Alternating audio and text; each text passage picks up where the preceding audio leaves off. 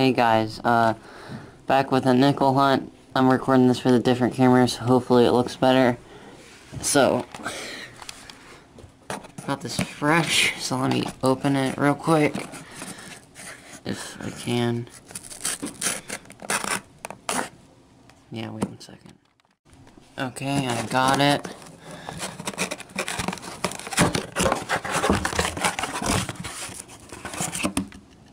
And they're not all uncirculated, so I'll check for enders. I did find 2 enders. They look to be like from the 40s, but they could just be 64s. They get me sometimes, so yeah, let's get started. We're 7 rolls in and found our first find. 1947 plane. Very next roll we have a 1951 plane. Okay, we have another find, 1958 Denver. 2 rolls later we have another one, a 1941 plane. Very next roll again we have a 1953 Denver. In the same roll we have a 1940 plane. Guys, we found another one, and this is my very first 1938. Let's see if it has a mint mark. Nope. Let me go see how much how much were minted. 19 million of these were minted. This is so cool. Same roll, we have a 1955 plane. No, Denver. Wait for that to focus. Still same roll, 1958 Denver. We have 2 in this roll, 1957 Denver and a 1949 plane. Next roll we found a 1959 Denver. Same roll, we have a 1954 plane, it looks like. It's hard to see, there's stuff on the back. Yeah, it looks to be plane. Same roll again, we have a 1958 Denver. Very next roll, we have a 1959 Denver. Okay, a couple rolls later, we have a 1959 Denver, and it's not looking too bad. I don't know if you guys can see that, but that's a 1952 plane. Same roll, we got 1954 Denver. We have another one, 1953 Denver. Same roll again, same roll, 1954 plane. We have another one, 1958 Denver. Okay guys, I think we have a silver right here.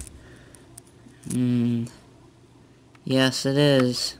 Philadelphia, 1943. I don't think I have this one yet. Cool.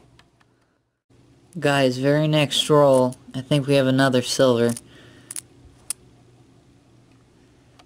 1943 Philadelphia, another one. That's awesome. We found a Canadian, it's a 1994. It's been a while, but we have a 1940 plane. Okay, we have a 1957 Denver. We have a 1957 plane. Okay, we have a 1952 plane.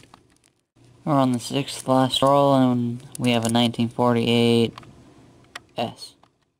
5th last roll, 1951 plane. Okay, so this is my first 2009. Let me look up what the mintage were for those. 2009 Denvers, well, to be 46 million, so that's pretty cool. So I have 2 new coins that I've never gotten today, so that's pretty sweet. Same roll, I got the 1959 Denver. Okay, so I'm on my last 2 rolls, with the ones that looked kind of old. Could just be 64s. but, you know, I also keep the rolls because I don't want to go out and buy a lot of or get hand rolls all the time. No, this was just a 63, so let me just go through the rest of the roll. Okay, I went through the rest of that roll, and the only thing I found was this really nice looking 1968 S. So it's pretty cool. So let's get to this one with this ender. I'm pretty sure it won't be from 1950 or below. It's probably just another 60s one. So let's see. Let me push it out.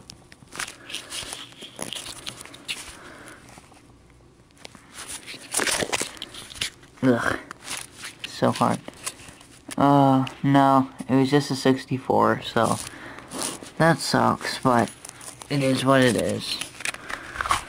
So let me go looking through the rest of the roll, and I'll be back with you.